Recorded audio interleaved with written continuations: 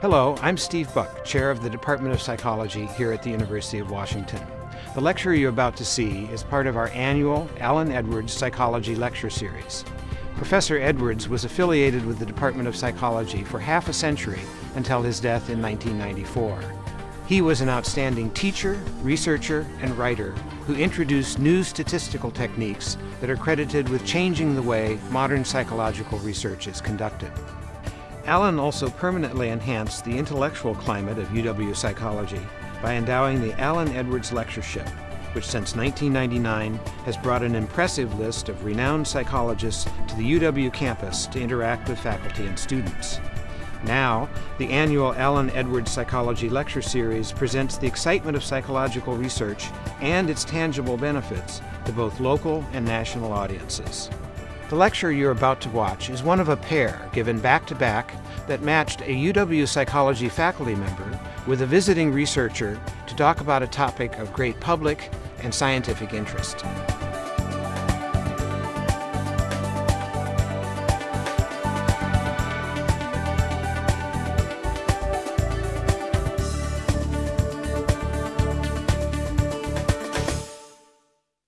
Well, good evening. I'm Steve Buck, Chair of the Psychology Department here at the University of Washington. I want to welcome you to this evening's continuation of our second annual Alan Edwards Public Lecture Series. The series is presented by the College of Arts and Sciences and the University of Washington Alumni Association and is made possible with a generous endowment from Alan L. Edwards. The topics in this series serve to illustrate how psychological research serves humanity. The University of Washington receives more research support money than any other public university in the country.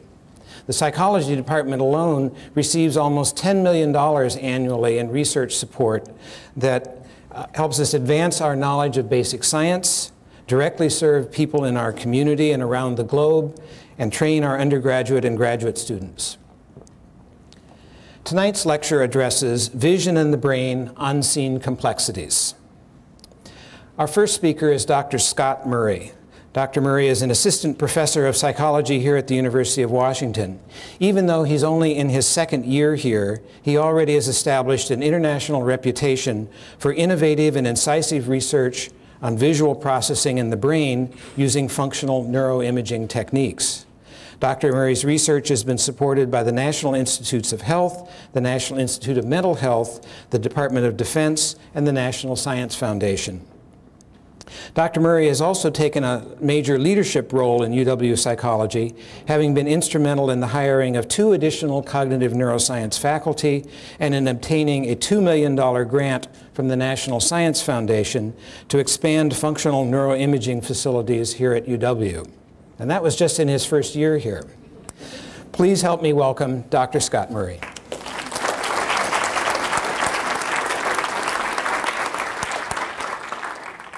Well, thank you, Steve, for that very generous introduction. It's a real pleasure to be able to talk to you about my research tonight. It's also a real honor to be able to share the podium this evening with Dr. Goodale, whose research, your research, has been a real inspiration. So tonight I'm going to be talking about my research into how the human visual system works. And the general approach that I tried to take is to first identify specific computational problems faced by our visual system, and then second, use brain imaging techniques to figure out how our brain solves those problems. And that's basically how I've organized tonight's talk. For the first half, I'm going to talk very generally about what I'll refer to as the vision problem. And here, I'm going to try to identify a common set of principles that really characterize what it is our visual system is up against. And to illustrate those principles, I'm going to use examples from brightness and color perception. Then for the second half of the talk, I'm going to discuss a specific brain imaging experiment that I've been working on that addresses how our brain might solve some of these problems. Basically, we're going to try to apply these principles. And that experiment is going to be specifically dealing with our perception of object size. But before I get into the details of the talk, I want to start off with a very general statement about the human visual system. And it's a statement that often surprises people. And that's that a very large percentage of our brain is dedicated to visual processing.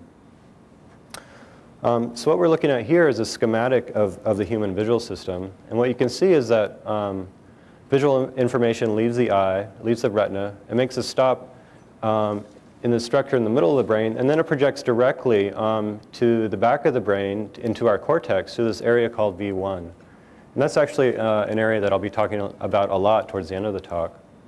From V1, visual information is passed on to other visual areas in the brain, such as those labeled V2 and V3, and on up into the parietal lobe. And actually, visual processing in the parietal lobe is something that Dr. Goodale is going to discuss in his lecture. In addition, visual information is transferred down into the bottom part of the brain, to these areas like V4 and into the temporal lobe. And there are a couple things about this slide that often surprise people. The first is, why is visual information processed in the back of the head when the eyes are in the front of the head? And I actually don't have a good explanation for that. It just happens to be the way that our brain is organized. But the second point that often surprises people is just how much of the brain is dedicated to vision. A conservative estimate is that about 1/3 of our brain is primarily responsible for processing visual information. So you can basically think about the back 1/3 of our brain as our visual brain. And I think this statement surprises people because seeing or vision seems very easy. Basically, we open our eyes and we instantly have this incredibly detailed three-dimensional representation of the world around us. So if seeing is so easy, why do we have so much of our brain dedicated to doing it? Well, as it turns out, the subjective ease of vision actually hides a set of very difficult computational problems. Vision is actually very hard, and we need a lot of our brain to do it. So what I'd like to do now is just talk about what some of those problems are. And to motivate that discussion, I want to start off with a demonstration. This is actually one of my favorites. It's very compelling. It's relatively simple, and I think it'll be effective at illustrating some of the points that I'm going to try to make. So this is it's called, I'll refer to it as the checker shadow illusion. It was developed by Ted Adelson at MIT. What you can see is just a simple three-dimensional checkerboard with alternating light checks and dark checks, with a cylinder casting a shadow. And this shadow is actually going to be important to consider in a moment. And I want to draw your attention to the two checks labeled A and B. And if you haven't seen this demonstration before, what I'm about to tell you is going to surprise you. And that's that those two checks, A and B, are physically identical. You're probably looking at that going, well, what does he mean by identical? Are they the same size or same shape? And they actually are the same size and same shape. But they're actually also this exact same shade of gray. So if you were to take a light meter and measure the amount of light coming off patch A and the amount of light coming off patch B, you would find that they are exactly the same. And you're probably looking at this going, well, this guy is crazy. I mean, they don't look anything alike. And it's true. Not the crazy part, but actually the fact that they don't look anything alike. So the burden really is on me to try to prove to you that they are identical. And the easiest way to do that actually is to take a piece of paper and cut out two holes that overlap with patch A and patch B, and then have the rest of the paper block out the rest of the scene. But I couldn't find a piece of paper big enough for this image, so what I'm going to do is something slightly different. So what we have up here are two checks that are physically identical. I just made one and copied and pasted it. So we know that they're the same. They look the same. And all I'm going to do is just shift their position in the image. There's nothing fancy going on here. I'm just changing their position. And you can watch what happens. So I'll move this patch over patch A. And you can see it looks pretty much the same. But watch as I move this second patch into what you perceive to be the shadow. And your perceptual interpretation of it completely changes. I'll move them back, and you can see that they're the same. So in the absence of the piece of paper with the two holes in it, people have various ways of actually proving this demo. And this is my favorite way because you can actually kind of dynamically see what's going on. This is another way. So this is a solid gray bar that you can see is solid. And I'm just going to move it so it intersects patch A and patch B, and you can see that there's no boundary or anything. So they are indeed identical. So what's going on here? I mean, how can these be physically identical and we see them so different? And really to understand that, we have to take a step back and think about really what's going on with our visual system. So I'm going to start off very simple. Vision begins with a light source out there in the environment. And that light source is reflected off various surfaces. And then that reflected light is captured by a set of eyes. Now, I've already emphasized one important point, and that's that these eyes are connected to a very large brain. A large percentage of that brain is dedicated to vision. So it's really important to keep in mind the distinction between the input to our visual system, that is what is being captured by our eyes, versus what we actually want to know about, and that's the surfaces out there in the environment. So what our visual system has to do is take the input coming into the eyes and then work backwards to make inferences about what's out there that caused that input. So for example, and what makes that problem difficult is the inherent ambiguity in the retinal image. So there are many possible 3D surface configurations out there that could give rise to any single retinal input. So in our simple example with a white light reflecting off a gray surface, the exact same input to the eye could be caused by a dark surface and a bright light, a light surface and a dim light, a light surface and a shadow, and this list could go on and on and on. We already saw an example of that with the checker shadow illusion. So we had the exact same input to your eye, one of them caused by a dark check outside the shadow, and the other caused by a light check inside the shadow. So what our visual system is really good at is taking into account the context of the scene and constraining it in such a way to figure out which one of these possibilities is accurate. So that's what basically our visual system is doing. It's like we have this little physicist in the back of our head making judgments like this. So it's looking at the checker shadow illusion and going, okay, I know that patch A and patch B are the same, but I also know that a particular light level in a shadow must be caused by a lighter colored surface than the same gray level outside of the shadow. This is also a profound demonstration of the importance of context. And in this particular case, the context that's really important in determining our perception is again, the shadow. So there are a variety of demonstrations that pick up on these same principles. And I want to show you another one of my favorites. This is from Dale Purvis's lab at Duke University. And what we're looking at here are two sort of Rubik's Cube looking objects. One of them appears to be illuminated by a yellow light, and the other appears to be illuminated by a blue light. And the color patches on each of the cubes are the same in the sense that over here on the left we have blue, yellow, red, blue, and green. And over here on the right we have blue, yellow, red, blue, and green. So they're the same everywhere except for one particular place on the cube, and that's right here. This patch looks blue, and that patch looks yellow. So I want you to just keep your eyes on those patches as I slide them out of the scene.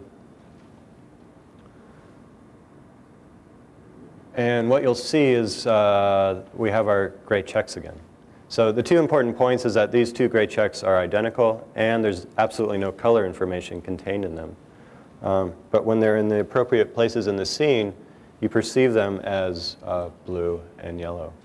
And there's lots of fun things you can do with this. So in this case, I'm going to take this, I should say, blue check. It's actually physically gray. And I'm going to move it over into this scene. And you can watch your brain's interpretation of this check change as soon as it crosses the border.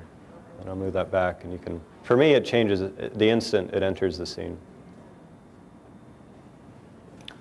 So if you haven't seen these demonstrations before, hopefully you're slightly amazed and maybe even slightly confused. Do these demonstrations really make any sense? So depending on the context, what we've seen so far is that a physically identical gray patch can be perceived as light if it's in a shadow, dark if it's perceived outside the shadow, blue if it's perceived to be illuminated by a yellow light, yellow if it's perceived to be illuminated by a blue light, and this list could go on and on and on. So what you might be saying is that the visual system is somehow failing to notice that the input in all of these cases is constant. And this really brings up what I think is probably the most important point in vision, and that's that our visual system is not designed to measure the input at the retina. I don't call these demonstrations failures or errors. I don't even call them illusions. I call them demonstrations of what our visual system is really doing, and that's that it's designed to estimate properties in the world. So it's the same point that I tried to make earlier of the distinction between the input to the eyes and what it is that we're trying to estimate. So for example, in the case of the checker shadow illusion, our visual system doesn't care that these two inputs are the same. What it cares about are the surface properties that gave rise to that input. Or another way of saying this is that our perceptions are not our brain's interpretation of the input, they're our brain's interpretation of the cause of the input. So just to summarize what we've gone over with the vision problem, Our visual system is faced with a very difficult inverse problem. It has to reason backwards from the input to the eye to what's out there in the world that caused that input. And what makes that difficult is the inherent ambiguity in the retinal image. There are many possible 3D configurations that could give rise to that input. So the specific case, again, that we saw, the single retinal image that we considered were those 4 gray image patches that were caused either by a light surface in a shadow, a dark surface outside the shadow, etc. And what our brain is very good at doing is taking that ambiguous input and transforming it into an interpretation about that world, about our visual world. And this interpretation is done very quickly, on the order of fraction of a second, on the order of 100 or 200 milliseconds. It has to be very accurate. As my friend and vision colleague Ione Fine likes to say, you get vision wrong in the wild and you get eaten by a tiger. A more modern or urban interpretation on that is you get vision wrong, you get smashed by a bus. In either case, there are very strong selection pressures to get vision right. And all of this is done, without our awareness, or it's automatic. And this last point I'm quite happy about, because you can imagine if you had to walk around the world making inferences like this.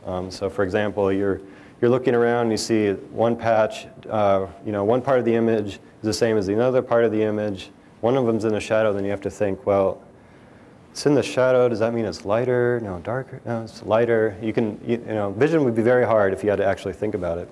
Of course, there's a practical reason for that, and that's that it frees up your brain to think about or process other behaviorally relevant information. So at this point, by going through the vision problem in some amount of detail, hopefully this first slide that I showed about how much of our brain is dedicated to vision, hopefully that seems a little less surprising now. Vision is a very hard problem, and we need a lot of our brain to solve it. So what I'd like to do now is just change gears a little bit and start talking about a brain imaging experiment that addresses how our brain might actually solve some of these problems. And the point that I want to take up is this last one that I talked about, of how the brain takes the ambiguous input and transforms it into an interpretation about the world. And the specific question that I want to address is, where in the brain does this transformation from the physical signal at the retina to perception occur? So for example, we saw with those 4 gray image patches, we know at the level of the retina that those 4 gray image patches are identical. But what we also witness is how our brain is able to take that identical input and transform it into 4 very different perceptions. We want to know where in the brain that transformation is occurring. And a second sort of related question to that is, we have all this machinery in the back of our head for vision. Is this transformation occurring early in processing, or does it occur later in processing? And it turns out that our visual system is conveniently organized to ask this question. So if we go back to this slide, again, visual information leaves the retina, makes this single stop, then projects directly into the cortex through this area V1. And what we're going to do is focus our analysis exclusively on area V1 for this particular study. And by focusing our analysis on such an early level of the visual system, we can address this more general question, as well as this question of whether this transformation is occurring early or late. Now, the specific visual property that we're going to measure in this brain imaging study is object size. And you might wonder why I spent so much time in the beginning of the talk showing demonstrations of brightness and color perception, and then end up talking about object size. And there are a couple reasons. The first is that I find those demonstrations that I showed, like the checker shadow illusion, to be very compelling and very illustrative of what it is our visual system is doing. And that's just a fancy way of saying that I think they look really cool, so I wanted to be able to show them. But it also turns out that this very same principles that we talked about with both the checker shadow illusion and the colored example are going to also apply to object size. So I just want to make that connection explicit. So the first principle that we talked about was the inherent ambiguity in the retinal image. So in the checker shadow illusion, and again, the fact that we can have the same retinal input and different causes for that input. And in the checker shadow illusion, the different causes where one of these patches was in the shadow and the other outside the shadow. And this ambiguity principle is going to apply to object size as well. So here what we're looking at is just a schematic of an object being projected onto the back of the eye, to the retina. And don't worry about the fact that this retinal projection is upside down. That's just due to the geometry of projection. The important point is that this exact same retinal image can be caused by any number of object sizes and distances. So the ambiguity here is the fact that retinal size tells you absolutely nothing about the size of the object that caused the image. So the second principle that we considered in the beginning of the talk is the importance of context. And in the checker shadow illusion, again, the context was the shadow. The context that we're going to consider with object size is distance, because we can resolve the ambiguity in the retinal image perfectly, and we can recover the size of the object if we know how far away the object is from us. So just to summarize, when we're talking about size, we have to keep in mind the distinction between the size of the object out in the environment, that is its absolute size, versus the size of the retinal image. So I refer to the size of the object as its absolute or environmental size. Basically, if we were to take a tape measure and measure it, and I'll refer to the size of the object on the retina as our retinal size or image size. And what our visual system wants to know about is absolute size. That is the size of the object out in the environment. That's going to tell us whether it's a sapling or an old-growth Douglas fir. It's going to tell us whether it's a ping pong ball or a volleyball. It's going to tell us whether we need one hand to pick something up or two. But what our visual system has to work with is retinal size. And then there's this inherent ambiguity due to variations in distance.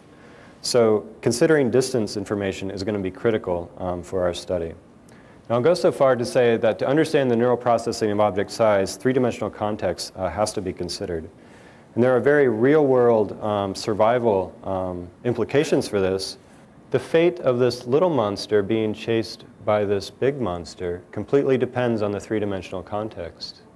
In fact, even though this big monster appears to occupy more of the screen, if you take away the three-dimensional context, you'll see that the image sizes are identical. And people are also surprised if you take the image size of a person that appears to be further away and you put it next to somebody who appears to be closer, just how much difference there is. And this is because our visual system automatically accounts for size and distance. And actually the cues for distance can be quite simple. So in this case, the cues to distance are these two lines appearing to sort of recede off into the distance. And this line generally appears to be longer to people than this line, but in fact, they are the same.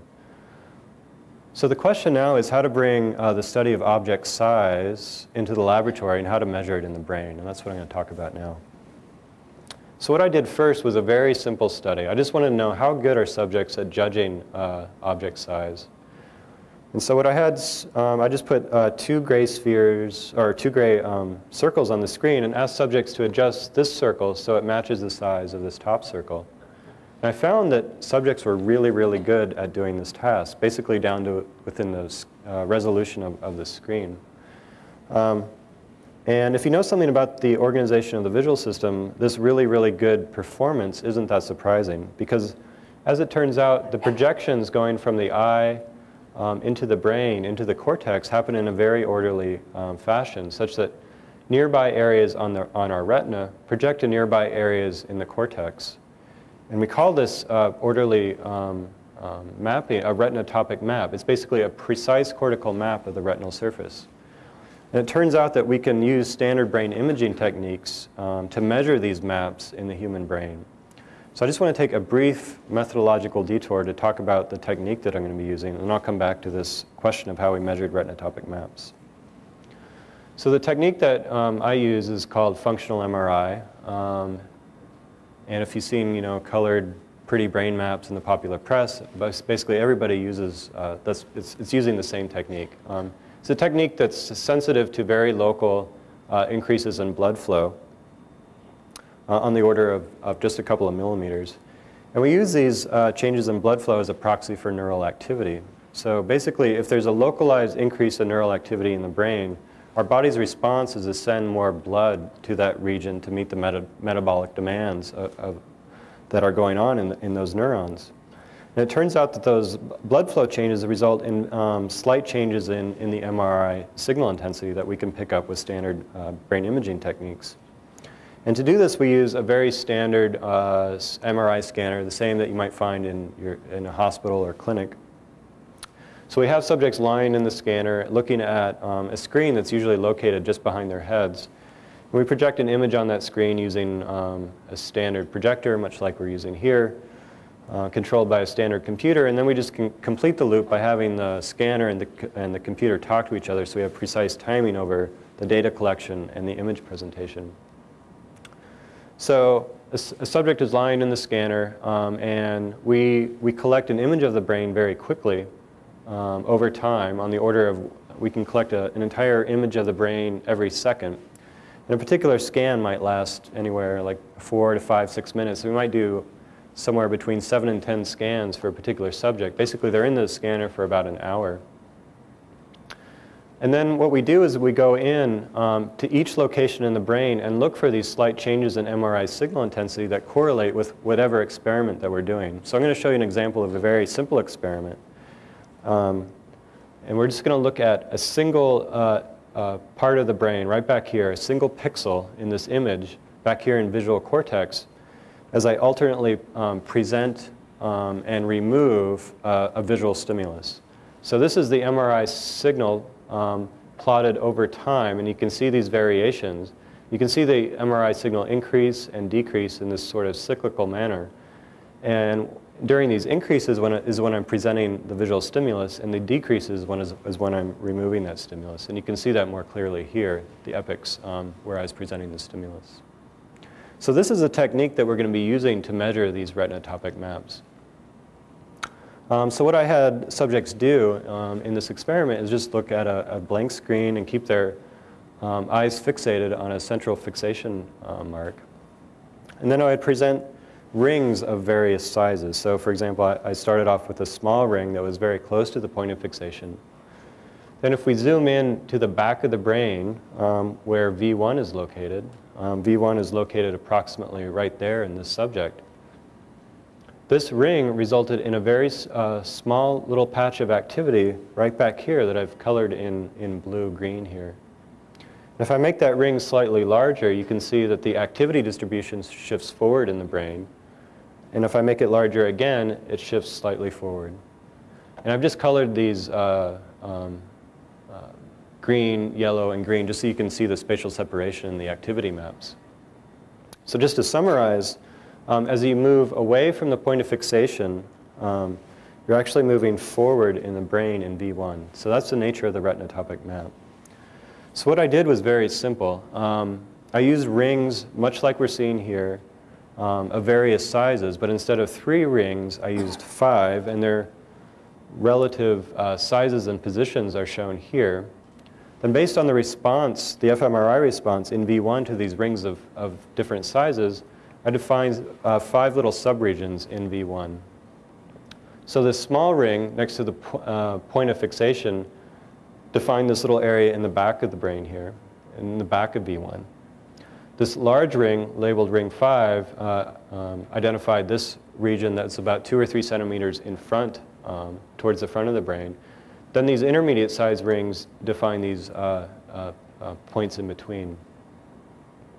Now with these areas identified, I could go in and then show images of different sizes and measure the response in these 5 different areas. And that's shown here. So this is just a simple circular checkerboard. What we're going to do is measure the fMRI response in these 5 different areas. And that response is shown here, where we have MRI signal intensity for our 5 different positions in the brain.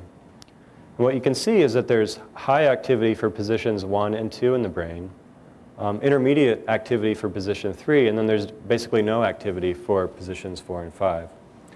And this activity distribution makes sense when you look at the relationship between the rings that I used to identify those areas and this visual stimulus. And that's just shown in this overlay here.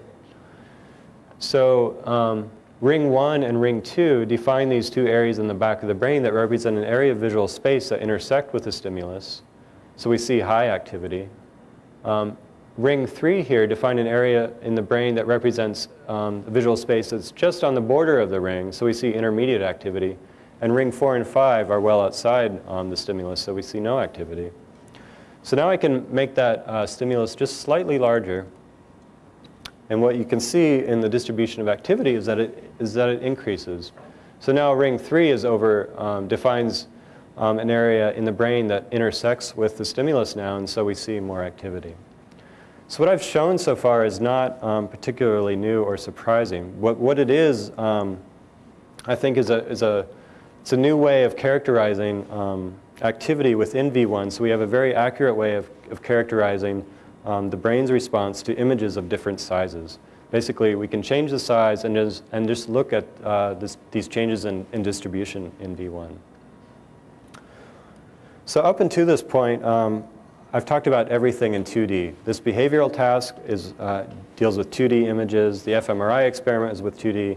But I set up this, I really motivated that section of the talk by saying that 3D context was really, really important. So what we're going to do is keep everything the same. We're going to keep the tasks the same. We're going to keep the fMRI analysis procedure the same. All we're going to do is just add some 3D context. And something pretty amazing happens. So if you're looking at these two spheres now, the back one probably looks much larger than the front one, but in fact, they are physically identical. And the way that we characterize this or measure this in our subjects was to say, okay, when they're physically identical, the back one looks larger than the front one. So how much larger does the front one have to be until they look the same? So that was the question that we asked. And I just want to show you a demonstration of what it was like to be a subject in this particular experiment.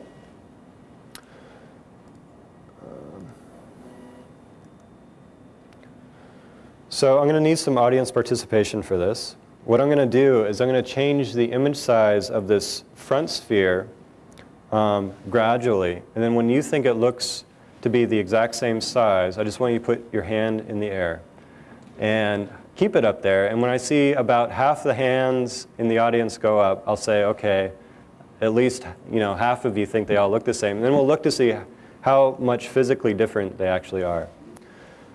So the front one is obviously smaller at this point.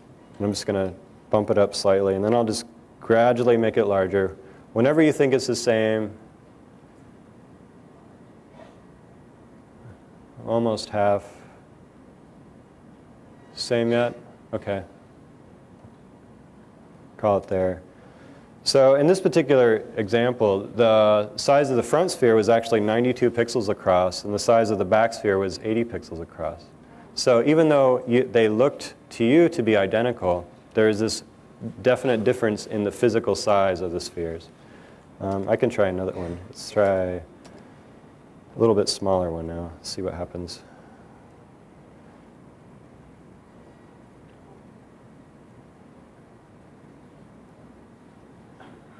Let's see what this looks like. 50 and 40. So again, a physical difference in size when, at least for half of you in the audience, they look the same. And it's interesting, it actually depends on your viewing angle and distance and stuff. So it seemed like people in the front of the audience were raising their hands first, but that could be a further experiment. Let's see, where am I? Okay.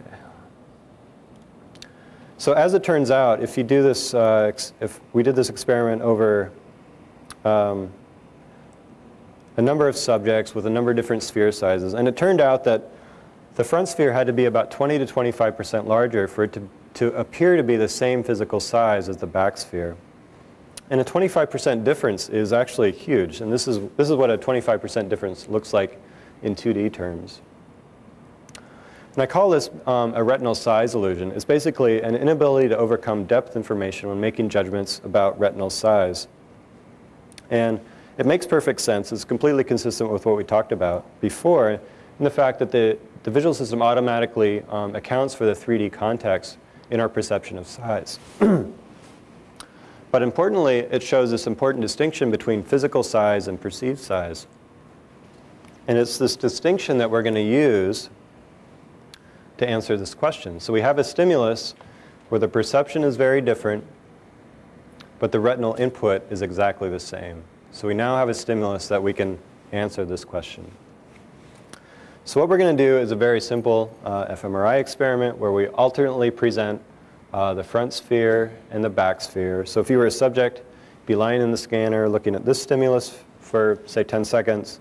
I'd take it away, and then I'd show this one again, go back and forth, and then measure areas of the brain that in V1 using this same technique that I described earlier, where we define these little subregions in V1 and measure the distribution of activity across these 5 areas.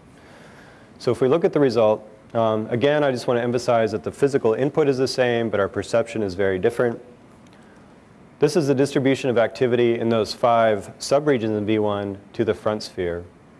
And the question is, what's the distribution going to look like when we measure it to the back sphere? And this is what it looks like. It turns out that V1 follows our perception and not the physical input at the retina. And there are various ways of quantifying the difference between these two curves, but basically there's a 20% difference in the amount of area activated in V1. And if you remember, there's about a 20% difference in our perceived size. Another way of comparing these results is with a 2D difference that matches our perceived difference. So there's a 20% difference in physical size, and the difference between these two curves looks very similar to the perceived difference. We've gone on to make measurements to various different shapes, like these ring stimuli, and we've seen a separation in V1 in response to these stimuli. We've used different three-dimensional cues. Again, in every case, we see this relationship between the amount of activity in V1 and our perception, basically our perceived size. And there's also this interesting fact, and we kind of witnessed it here with the fact that the hands were going up at different times, is that there were individual differences. And we compared, we looked at those individual differences. So we looked at the perceptual effect magnitude versus the MRI effect size for different subjects and looked at that relationship. So for example, this subject had a small perceptual effect and a small MRI effect. And this subject had a large perceptual effect and a large MRI effect. Again, showing this tight relationship between perception and the area activated in V1. So just to summarize, what we've shown is a direct relationship between perceived size and cortical area activated in the very earliest stages of our visual system. What we've also demonstrated is that context, or 3D cues, are incorporated into V1. So if we go back to this slide, and ask, does this transformation occur from the physical signal to perception occur early or late? By showing that it happens in V1, we've shown that it happens very, very early. And this corollary question of whether V1 is following perception or the retinal input, what we've shown is that it's definitely following perception. So you might be wondering, so why are these results important or surprising? Well, for at least the last 50 years, the dominant view about V1 is that it's basically collecting information from the eye and passing it on to other visual areas. It's basically a passive receiver of visual information coming from the eye. And it might have some small transformations going on, but it certainly wouldn't have anything to do with perception. Basically, perception was thought to be the domain of all these other visual areas in the brain.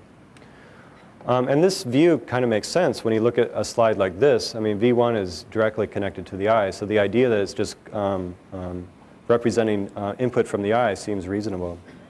And I think if you would have asked probably 100 neuroscientists how this experiment would have turned out before I actually did it, probably 99 of them would have said it would not have turned out this way, that there would not have been a difference in V1 based on the perceived size differences. And to be perfectly honest, I would have been in that list of 99.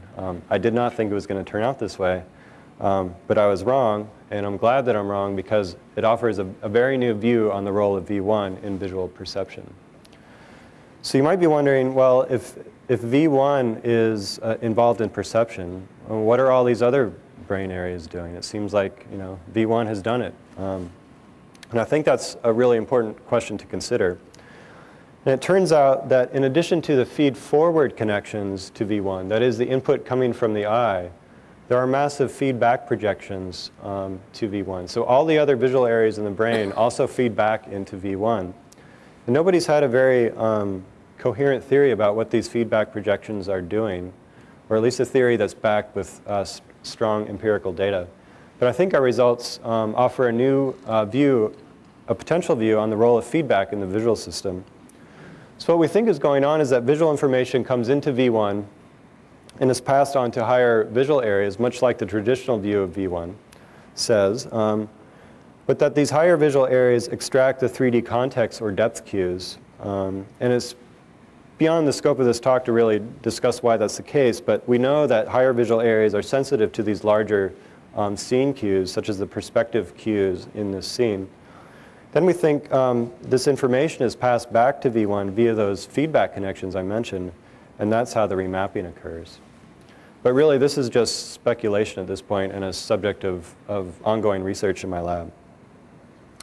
So I thought I'd end with something to think about the next time you see one of my all-time favorite size illusions, and that's the moon illusion. So probably everybody has experienced the moon illusion. It's the fact that the moon looks much, much larger on the horizon than it does when it's high in the sky. And this is just a schematic of how most people perceive the moon at the horizon versus when it's high in the sky. But it turns out that the moon illusion is just an illusion. Obviously, the moon isn't physically changing size when it moves through the sky. And it's not changing size on your retina either.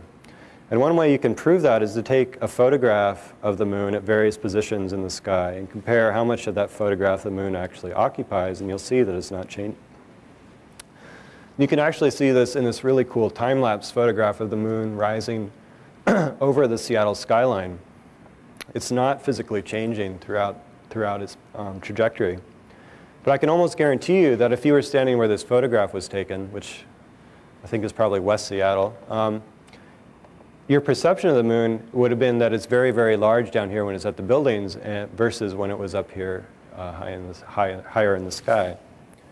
And one of the interesting things that I find about the moon illusion, and this really applies to all of the visual phenomena that we looked at tonight, is that it's not under our willful control. Knowing that the moon illusion is an illusion doesn't make it go away.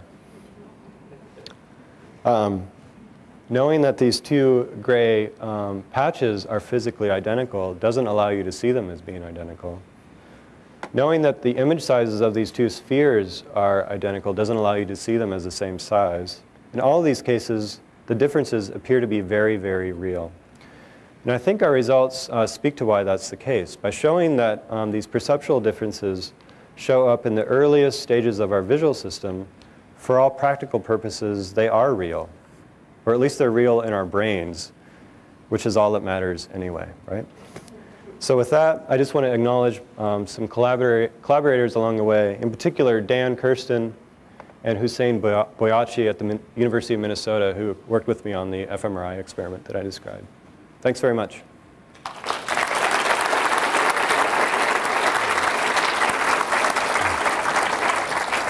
Well, thank you, Dr. Murray. We can now take a few questions. Remember, to move to the aisles to ask your questions in the microphone.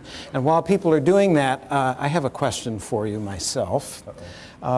If, as your experiments show, activity in V1 is mimicking, the pattern of activity is mimicking our perceptions, does that mean that V1 itself is part of the process that's producing our perception, or that activity in V1 is something that is directly contributing to our conscious perceptions? Yes. I think whether it's more of a reflection of our perception or the cause of the perception is the question. Well, do you think that we are consciously aware of activity that's going on in V1, or does that happen someplace later?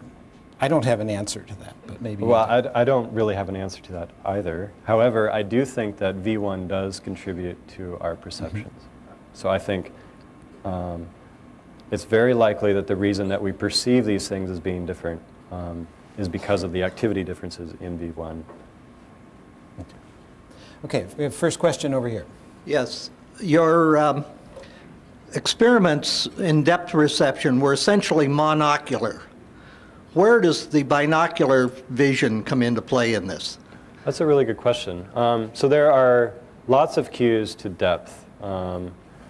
And what we exclusively explored in this experiment were monocular cues. So the perspective cue, there were a variety of monocular cues in these displays. So there was the fact that the walls were seen to be converging. There was also, we found that we could measure larger effects the more cues that we use, which isn't that surprising. So we tried to throw everything in there from shading to actually, we used bricks, not for really any principled reason other than it provide a relational cue, so you could look at the brick sizes in the front versus the back. So all of that was providing information about size.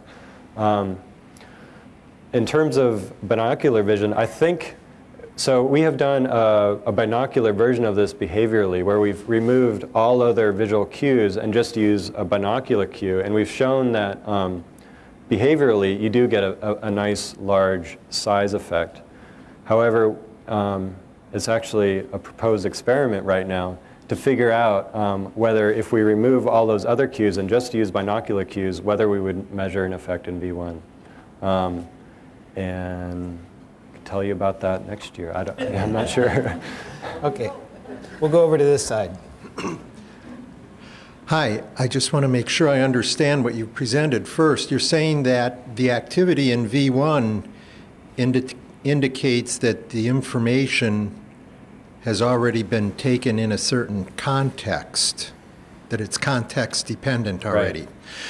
Right. Do we know of any part of the brain besides the retina itself, any point after the retina, where it is still being held, or it still exists as raw data, a retinal image? Right. I mean, actually, I don't think that after V1 it really does reflect raw data anymore. So even at the level of LGN, which is that very first stop, it's not even in the cortex. There are important transformations occurring. I don't think anybody would have predicted that there would have been this large of a transformation occurring this early, but it doesn't take, I mean, it only takes a few synapses away from the retina for things to start not looking very raw. So, okay, over here. I'm curious about the 5 subsections of V1, and on some of the line graphs you had, like if there was activity in the 5th subsection, the 1st subsection would remain the same, but on other ones, the 1st subsection would decrease. Yeah. The 2nd subsection. So I'm interested how they're related and if it's possible to distract like the 1st subsection with activity in the 5th. Yeah, it's really hard. So those activity distributions, probably what you're looking at is more of just fluctuations in the measurement rather than a true difference in the activity. So I'm not sure whether those differences were larger than the error bars, but yeah, I'm not sure. Okay. Is there any research to indicate the extent to which this phenomenon of space and color is learned versus nascent? Yeah, that's a really great question. I think and there is research out there, and it depends on the cues and the visual property that's being studied. So I think, especially for these perspective cues that I was using in this particular experiment, there is evidence out there that it is learned. Yeah.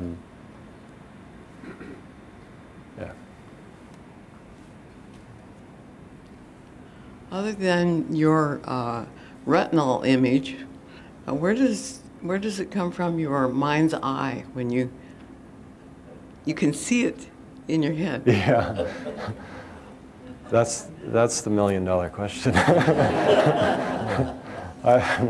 I wish we knew. Yeah, I mean, in my mind's eye. No, I think all of these areas are. I don't think that there is a mind's eye. I think it's the coordinated activity of all these areas that are actually leading to our perception. So even this question that I posed about where the transformation is occurring, you know, is it happening in a particular? I don't think it's. I showed that V1 has an effect, but I don't think that that's where the transformation is occurring. I think it's occurring in all of the brain areas and being actually represented in all the brain areas, and that's sort of our mind's eye, is the coordinated activity across all of these areas.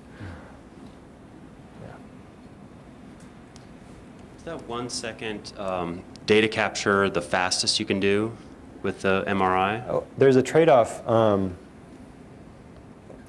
Well, you can go faster, you just can't collect the whole brain. So there's just sort of a trade-off in how fast you can go.